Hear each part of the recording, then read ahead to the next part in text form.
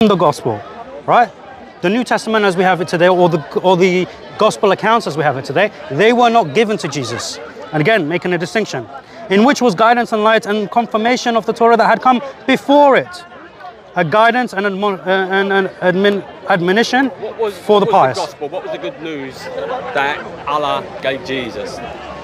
We have it here. We have remnants of it in the Quran. We'll find out in a bit. So Allah. Because there's no. But is there any historical evidence of so this book? So the thing, yeah, I mean the Gospel of Matthew in of itself.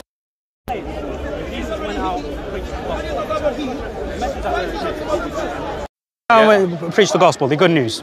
Yeah. But what was it? So, well, that was the scroll of Isaiah that he opens at the synagogue. No, that's the Torah. He says, no, but this is Jesus. Yeah. He opens the scroll of Isaiah at the synagogue and says, I come to bring good news to the poor, to set the downtrodden free, to give sight to the blind. That's the good news. Right. That's what he's But this is the thing. The Quran tells us what the good news was, and first and foremost it was Tawheed. Always. That's why he affirms the Shema. That's the good news. To follow him, right? And as documented in the New Testament as well, it's to don't follow those who have strayed, who have become hypocrites and stuff. Follow me, right? Through me, you're going to get to the Father, right? You're going to get to salvation. And that's all it is, really. Yeah, Every single it's different from the good news that we as Christians, because the good news is the scroll that Jesus opens. No, but that's not the good news. No, the good news. Surely that's the good news for all the people. No, it's not, because he came only for the children of Israel. But they're going to be freed from their prison of disbelief, if you like it.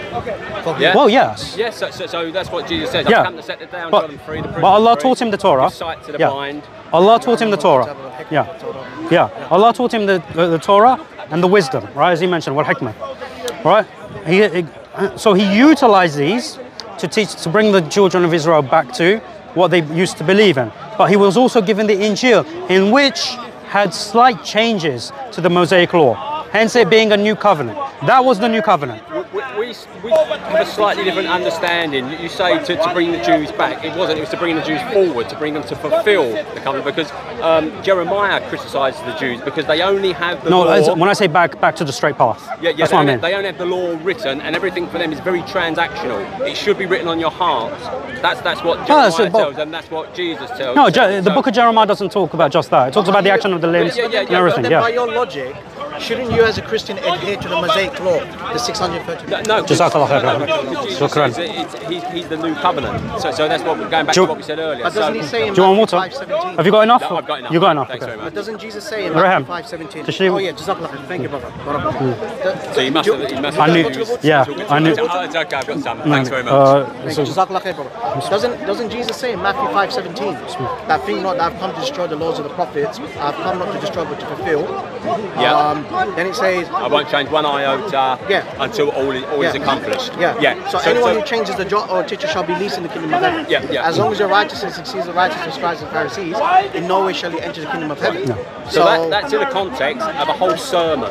That's called the Sermon on the Mount. Yeah. So it's three chapters long. Yep. And Jesus is preparing his disciples to go out and spread this news that he has arrived. He's come to bring that good news to the poor. What exactly is that's the Beatitudes. So then he says about the law and the prophets. Yes. And there's a mini discourse within the whole sermon. And I'll just find the last words he says in there, because that explains it all. Because he then goes on, not just that one, but a number of them. Oops. Sorry, let me see if I can. No worries. And we'll go back to the Quran to make that distinction as well. But it seems to be that Jesus is talking about the old news, not a new covenant. Yeah, bear in mind what I said, that part of the fulfilment was to show where Moses had gone wrong, doing things like giving you the law of divorce. Well, he doesn't say that he's gone wrong. Let's be careful with our wording. He doesn't say that Moses was wrong. He just said Moses said to you this. He gave it to him because they were hard-hearted. Yes. Yeah. But it's not because Moses was wrong. That was the law. He's just making a distinction between what Moses brought and what he is bringing. What different teachings did Jesus come that was different from Moses? So, hold on. No worries. For me, it's either Jesus is correcting the interpretation of the Mosaic law, because the tradition of the elders, like the Pharisees, they distorted it. No. So it's not like Jesus is completely abrogating the Mosaic law. No. He's reinstating what is supposed to be understood in the Mosaic law. Yeah. Hence why Allah subhanahu wa ta'ala says in the Quran, He taught him the Torah. That came before him, and not what was with them. So I'm still waiting for what good news did Jesus preach. If he just came to fulfill the Torah, which we already know. But it's the thing is, it's the scroll of Isaiah. it's not just the it's not just the good news to bring the good news to the poor, to set the downtrodden free, to give sight to the blind. But isn't that the job of the prophets, the Jewish prophets? No, that's what they will recognise the Messiah as doing. So what's the different? Has the theological message changed from Moses' time up until his time? The theological message did not change. So what's the different news? What's the good news? The good news is that this must come from your heart, from your repentance. Not like, see, with the Jews, this is why Jesus picks up the Pharisees when they say about your disciples not washing their hands before they eat. This is all transactional stuff. This is just disciplines for you as a person to make sure. It doesn't mean your heart's clean. Just but in your terms hands. of salvation, is there anything different to what Moses taught? But Moses, so the law of Moses was taken by the Jews and set as a transactional way. So they didn't accept it into their heart. Excuse me, into their hearts. I'm just trying to find this verse as well for you. Right, so you still have to follow the letter of the law. Under the old covenant, remember we've got two covenants. But are you following the letter of the law? Under the new covenant, we're following the letter of Jesus. The new covenant is the gospel, the good news that Jesus brings. That he sacrificed. But what is different from Mosaic? Well, because he was the ultimate sacrifice. So under the Mosaic law, you had all rules. Your mate's back again. Under the Mosaic law, you had all sorts of rules about the sacrifice to atone for your sins. Okay. So all those sacrifices were never perfect because they was transactional. A Jew would do something wrong, he would come and bring his sacrifice. That's it, I'm clear. But the theology of the crucifixion is exactly the same. It's transactional. But that's Jesus doing the perfect sacrifice. It wasn't Once perfect. for all. It was. Yeah. No. Yeah, that's what we believe. I know that's what you believe. But the problem is that the sacrifice of Jesus was to be a mirror, and yes, the final sacrifice, but he was meant to mirror the Jewish sacrificial rites. It did not follow any of the sacrificial rites. So how could you fulfill the Mosaic law? It didn't. How could you fulfill the Mosaic law if it's a different sacrifice? Because remember, according to the Gospel of John, Jesus is described as the Lamb of God. Yes. But you know that it's a symbolic. It's not like Jesus had 4 legs, etc. But the Lamb of God should have been unblemished. It should be unblemished, exactly. Right? Yep. Which is why Pilate 3 times says, "I can find no fault with this man." That's not the embellishment of the animal. The animal of itself. The Jews, of course, are saying that he's blemished because they want to bring charges against him. But when he comes before Pilate, before the authority, Pilate says 3 times, "I can find no fault with this man. Why do you want me to kill him? Let me just have him flogged and sent out." Then why did it? Yeah, but the thing is, again, let's look at the history. How can Pilate, a judge of the Roman Empire, be seduced or convinced by a people that the Roman Empire looked down upon and shunned to the farthest edges of the empire? So if you're a general in the Roman Empire, yes, and you suddenly hear that there's this man who's out in the wilderness, has crowds of 5,000 people with him, it's nothing. You start worrying. Yes, you do, because an insurrection can start with a few. In these cities, what about Barabbas? In these cities, in those days, you only needed a few people. Okay, let's look at. Fail.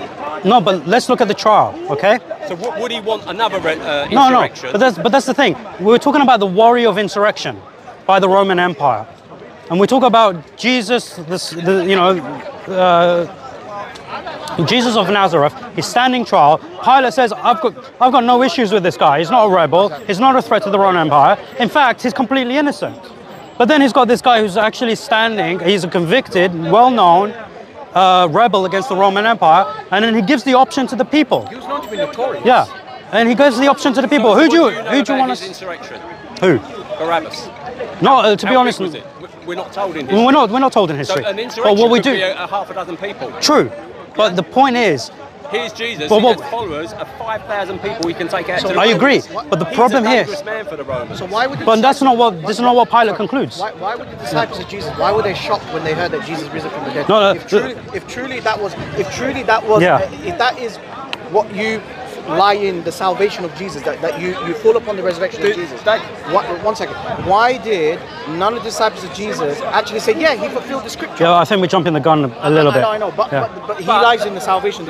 I know, but it took time for them to understand the revelation. Remember, Peter, as I said, Peter was the most important apostle. Even he doubted Jesus when Jesus was taken into the high priest's house. When the people come and said, "Oh, you're one of his followers," he said, "No, I don't know the man."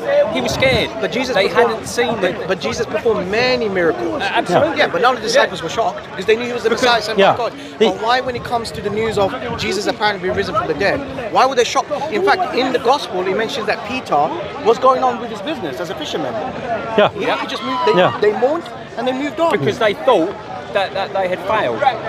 Exactly. So if that, No, but- So then the revelation of the resurrection comes. That's precisely the point. So that's the reason why that story had to be concocted, because they couldn't explain it. A failed Messiah. Yeah, they couldn't explain it. Now, They couldn't explain it at the time, yeah. So No, it but- was new revelation to them.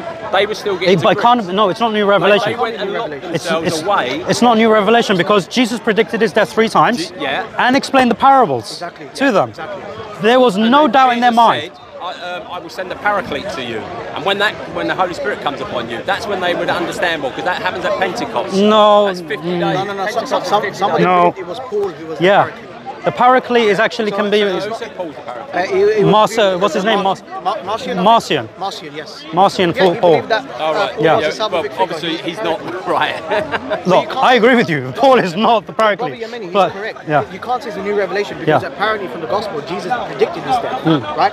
But then, if the disciples of Jesus believe that Jesus was prophesied in the Old Testament that he'll be risen on the 3rd day, why should Palestinian Jewish followers, why would they say, I doubt Jesus' resurrection, when in the Old Testament, apparently according to you, he's prophesied to be risen from the So dead? the Jewish understanding of a Messiah was king. That's why Jesus had that charge against him. Here's Jesus, King of the Jews. I'm talking about the disciples of Jesus. Yeah, They were Jews. Yeah, but that was As mockery. good Jews, It was as good mockery. Jews, they would expect the Messiah to be a military leader as well, to be able to wipe out the Romans. Just Was he a like that. militant leader according to you, Jesus? No. And this was So the that- so mistake. that calls- This was the mistake that the apostles made, because up until then, they would have had faith that Jesus would, although he was being arrested, they would have thought, yeah, any moment now, he's going to give the word, his legion of angels will come down, they will wipe out the Romans.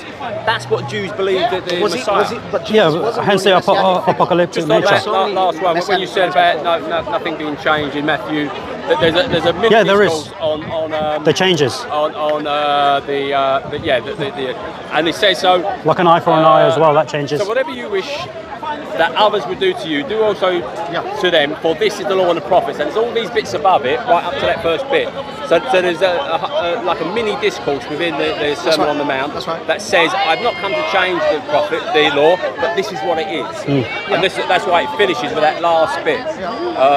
But the thing is, he does actually. But he's still telling you you have to abide by that, right? But It says, "Ask and you will be given." Seeing the log in your, the splinter in your brother's eye, and there's a log in your But own. did he say that This is all about judging. But is he abrogating it? Yes. What he's saying is, not. what he's saying is that the Jewish interpretation of the law was judgmental. It was transactional. No. This is about judge, not let you be judged. He's giving you a concession, but it doesn't mean that it's abrogating. He didn't give any concession. No, he did. No, he told He you. says that a better virtue is forgiveness, but he doesn't say eye for an eye isn't abrogated. Sorry, what you're looking at? It doesn't say, Jesus does not say that eye for an eye law is abrogated. He's telling you is a better virtue is forgiveness, but he's not saying eye for an eye is abrogated. This is eye for an eye is the other one. So he's still telling you have to abide by the Mosaic law, the 630 mitzvahs. No. The Mosaic law has been fulfilled in Jesus.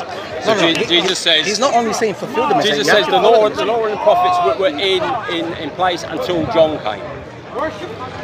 he does not say Read the that. full context. Yeah. It's from verse. He doesn't 17 say to that. 20. Yeah, let me find it. Matthew 5, yeah. Because clearly, when Jesus is saying, you know the law, an eye for an eye, a tooth for a tooth, he's not saying That's stop wrong, yeah. implementing that. He's saying a better virtue is forgiveness. It's Yes. very similar to the Quran. Yeah. Very similar to the Quran that it has been told of the eye for an eye, but charity is better than what? Sorry, but No, forgiveness, forgiveness is better. Yeah. would help if I spelled it. It's not saying that the eye for an eye, it's completely. The thing is, it's like, uplifted. the reason why I don't like to talk about the resurrection is because if the crucifixion never happened, Then the resurrection. the resurrection didn't happen either. So, like, you know, the thing is, when we even talk about prophecy, So, all the prophets and the law prophesied until John. The law and the prophets were until John. Since then, the good news of the kingdom of God is preached, and everyone forces his way into it. see, that cannot be the case. Is that written? Is that by Jesus? Yeah, so that's going to be Jesus talking, yeah. Okay, I need to look back in on this. Matthew 16. No, that's fine. I need to look back at this, but even, you know, let's take it as it is. It still cannot be the case, because if he's saying the law was stopped at John, why after John did he continue to preach the law? Exactly. What laws did he continue Mosaic to law. preach? Mosaic law.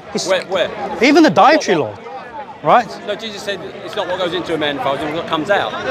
So he didn't wash his hands before he was eating. That's what it's referring to. It's referring to the cleanliness, but he didn't. Jesus says you're like whitewashed tombs. You clean things on the outside, but inside you're dead. He's But it's rebuking the yeah. tradition of the elders. Yes, that's all it is. It's not the law. Which is the innovative practice Yeah. that the Jews later on attributed to Mosaic Yeah, law. and the thing is, and it's actually weird for Jesus to say, "Don't wash your hands." Exactly. It doesn't matter if you wash your hands. The Mosaic law gives you instructions on how to wash, just like Islam. Same as Islam. Yeah. This is why. Look, this is why. But Jesus said that doesn't matter. What matters is inside. How can it not matter? Because it's what's inside. Inside matters, but the outside matters as well. You can have a discipline of washing yourself. That's fine. You just made yourself a clean person, clean Yeah. skin. You know that. Yeah. What's that done to your soul? This is what Jesus is saying. Yeah, Jesus is saying what matters is inside. No one is disputing that, but to make it look like it's only what's in the inside that matters is false. It's not what Jesus advocated for. Because if that was the case, he wouldn't advocate for the Mosaic law. No, he didn't advocate. He did. For Mosaic. He came as a new covenant, and we are going to a glorified body in the resurrection. No. See, again, you're bringing in the theology as opposed to what Jesus was actually saying. When Jesus was preaching, he was constantly preaching the law, which is even why afterwards, when the church was established by John, He was criticising the hypocrites. because of the hypocrisy, not because they followed the law. It's because they preached the law but did not follow it. So if it wasn't about following the law, he wouldn't charge them. He'd be like, you know what? Actually, they're fine. They don't follow the law. But he charged them for hypocrisy because of As that. long as your righteousness exceeds the righteousness of So, Pharisees. And the righteousness that is accredited to the people is based on their following of the commandments. In the same way that Abraham, he was given righteousness, or credited all righteousness because he fulfilled all the commandments of God. Every time God commanded him to do something, he done it. That's what get credited in righteousness. He was credited with righteousness before the Mosaic law. Agreed, but it was still the commandments of God given to him. Submission. To The submission. Whenever God commanded him to do something, he did it. Where's No, the throughout, commandment? not as a set of laws. I'm not talking about as a set of laws, but There's no set of laws that yeah, we can- we're not giving the set of laws to Abraham, but we are told of what God commanded him to do. Every time, from Genesis 12 to Genesis 25, when he passes away, you never see him disobey God. And that's why God credits him with all righteousness. And I think that's in Genesis 15, if I'm not mistaken. Yeah, it's also in the later letters Yeah. of Paul So, where it says that yeah. he was So- considered, because so Paul ri- actually yeah. says he had righteousness before the Mosaic law. Yes, that's correct. So we have righteousness that can exist before the law. And we after can the have law. righteousness during the Mosaic law. We can have righteousness in the new covenant. The new covenant still is part of it still has the law. It fulfills the law. Yeah, naturally. Yeah, but the law. Because Jesus has come there to fulfill the Yeah, but again, perfection. it's still about law, commandments. It is not about sacrifice. There's still a basis. The base here, and this is what I said to you, and this is what the Quran actually addresses. The Quran is being very clear. It's about law, legislation. This is why for us we say, regarding the prophets, we say to believe in Allah is to believe in the prophets that came to their people and the legislation that they came with. Right? And the scriptures, right? Because that will be part of the scriptures. The legislation will be part of the scriptures. So we said the books, the angels, because the angels supported the prophets. The divine, what do you call it? The divine decree. God's power and decision overrules all. And the day of judgment, right? So I'm missing one. Oh, Allah, obviously. Allah, the prophets, the books, the angels, the day of judgment, and the divine decree, whether it's good or bad, right? So that is what you find. These 6 pillars of faith that you find in Islam, you would find it throughout the mission of every single prophet. So this is what we say, that our religion, what we have done, or what the, sorry, what the Prophet, peace be upon him, came with, is what Jesus, peace be upon him, came with. Jesus, peace be upon him, came with something that brought the Jews back to the straight path, to re-establish what was taught by the previous prophets that they belied and killed. And Muhammad sallallahu alaihi wasallam, when he came for all of mankind to return to that message, to return to the belief in God, the belief in the prophets, the belief in the scriptures, the belief in the angels that supported the prophets and are still among us, the divine decree and the day of judgment. Yeah, so we believe in most of that. We disagree in what the new covenant is. You're saying that there's not a new covenant, that it takes us back to the old covenant. We acknowledge the new covenant, but we are disagreeing with what the covenant is. You say the covenant is the death and resurrection of Christ for the remission of sins. Yeah. We're saying that the new covenant was the Injil. The Injil itself. The gospel itself was the new covenant because it abrogated. A book can't be an agreement. No, but you know what a covenant is. Yeah, it's an agreement. It's a contract. But more than that, it's your soul. When they used to do covenants, It's all about your soul at the end of the day. When they used to do covenants in the Old Testament, Yes. they would slaughter animals and walk through the middle of them to say, like, that's what happened to me if I break this covenant, I'll be eternally damned, all those sorts of things. You're right, it is a type of agreement, It's much more than that, much more than agreement. Yeah, it's an agreement based on. It's difficult to put it into words. It's a salvific agreement. It's Yeah, an agreement. yeah. It's an agreement for your salvation. Yeah, so it's not a written book. You can't have a written book because lots of people can read. I can read the Quran. We didn't say it was a written book. You said it was the Injil that was given to Jesus. It was given to Jesus, but we didn't say it was written. It was a book in book form. The Torah was in tablet form. We know that for sure. So the Injil was given to Jesus. It was in written form, but not a book. No, we don't know. Because whenever the Quran speaks of because when the Quran speaks about the Injil and it speaks about what Isa alayhi salam preached, it doesn't say about the Kitab. When it mentions the Kitab, it mentions to Moses. When it mentions Isa alayhi salam, it mentions the Injil. I don't recall anywhere in the Quran it refers to Injil as Kitab. Are Christians not people of the book then? They are people of the book. So Kitab doesn't just mean a book, right? It means revelation, right? It's another law, record, revelation. It doesn't just mean a book, right? So this is why when we say about the Quran as well, we say the Quran is known as Kitab. But then we say about Abu Bakr that he's the one that is most after the Prophet, peace be upon him, of course. But he's the one most credited with the Quran because he was the first one to put it in between two masahif, between two book covers. So we make a distinction. So Kitab can mean book, yes, because like we refer to the Torah as a book, Kitab as well. But in reality, it was brought down as tablets, not a book. And it says in the Quran as well, Suhufi Ibrahim wa Musa, the scrolls of Abraham and Moses. So again, it's not a book, it's a scroll. So we make the word Kitab has many connotations. Were Moses' 316 laws that the Jews have to follow? Yeah. Were they in a book or 613. 600? No, that was the oral law. They was all oral. And he decided that the people who have been wandering through the desert for 40 years could take this and it would all sink in orally. No, I mean, they can get that. They can understand all 630. Following the laws, you're never going to do it perfectly. Yeah? There's a difference between knowing the law and following the law. Following the law, even us Muslims. My point about having a book is I can read the Quran. No, but I don't think they recorded it. I can read all the Quran and still at the end of it say, no, I don't believe it. Yeah, you could. So just reading the book doesn't give me salvation. I've got you have to believe in it, In yeah. my heart, something's got to change in my heart. Agreed. And this was the problem with a lot of the Jews, like you say in your Quran, they twisted scripture on their lips. Yep. So Jesus calls them out for saying things like, you you use the Korban rule, whereby instead of looking after your parents, you can say, no, I'm dedicated to the temple. Because obviously you're going to get great prestige dedicating something to the temple, but your real duty is to your mother and father. That should be written on your heart. So although you've followed the written laws, as they've said, that's not what God intended. God intended it to be in your heart. And naturally. Yeah. But Allah has always wanted three things from the people in terms of displaying their faith. The belief in the heart, the testification of the tongue, and the action of the limbs. always, right? So this is why we agree with you. The belief has to be in the heart, but this is why we testify to what's true. But we have to also testifying on of its own, like James says, you know, our belief is nothing without works, right? So you have to, if you truly believe something, Catholic, yeah. I'll make you a Muslim, inshallah.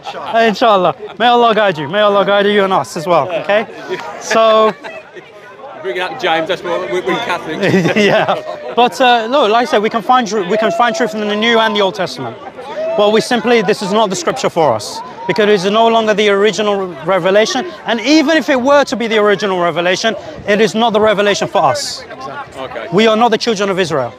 So for us, there is a scripture that Allah has brought down specifically for us. And that's the Quran. Yeah. And it's through the message of Muhammad sallallahu alaihi wasallam, the Prophet of Muhammad. Really good talking to you. Likewise. I really enjoyed this. Same as well. Nice to speak to you both. Yeah, nice Sorry, to meet you. Right. Yeah. No worries. Good to talk to you. Likewise. We haven't convinced each other. I'm No. still Christian, you're still Muslim, but let's have another talk. But it was beneficial. It was beneficial. Yeah. Very productive All right. discussion. Thank you very much, Vince. Thank you. Right, Take care. Thank you. Oh, alhamdulillah. Do you want to join in? I'll stand next to you. I'll stand it. It's fine. Bismillah, alhamdulillah. It is a rarity that we find the people of the book to that sort of caliber, where we can discuss deep theological topics in a respectful manner. And alhamdulillah, I think this discussion, what is done, is display how much the Quran is aware of the previous traditions. Because whenever we spoke about the tradition of the Jews and the Christians, there was always an ayah that referred to it. And of course, with the knowledge that we have in the 21st century, the age of information, we've managed to bridge the gap between the two scriptures and expand upon what the Quran is saying. But it shows that Allah subhanahu wa ta'ala is the author of the Quran, for He is the one who is aware of all the histories, while we ourselves, we have to do the research and dig up things that have been lost for thousands of years. So Allah, He is the witness. And therefore we acknowledge the Quran as His scripture and His verbatim word, and this is why we believe in it. This is our evidence. وأقول قولي هذا والسلام عليكم ورحمة الله وبركاته. I'll accept it from you. Ameen. وإياك as well. May Allah guide you. May Allah guide you. Okay. That was a very good discussion. That was. At this point, I want to go home. Well, everything else is going to go downhill from here. It's very rare nowadays Yeah. to have these productive discussions. And the good thing is he has a grounded knowledge on his theology, on Yes. his religion, which is easy to have a discussion. And he's honest. And he's honest. He's honest. He's sincere. We ask Allah to guide him, man. Ameen. Can't use a corrupted claim to justify it. Assalamu alaikum, bro. Okay. No, you can't. I'm gonna make a move, Bible inshallah. is corrupt. Yeah, same here. But they always leave me with the mics, and then I'm like, They trust you, bro. Give him all the I'll leave Bible. it- I'll leave should it I down run? to you. Should I run? I'll leave it down to you, bro. Yeah. Barakallah feek, akhi. Barakallah feek. Yeah, let's go. Come. Alhamdulillah. Well, You mentioned about the new covenant. It's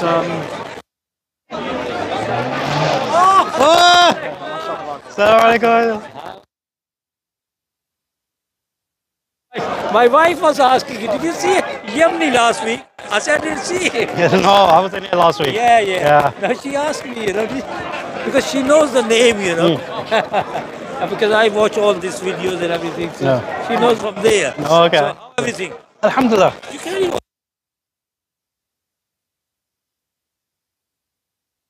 You don't know? No, he's still there. He's still picking up. Akhi, which one? I don't trust the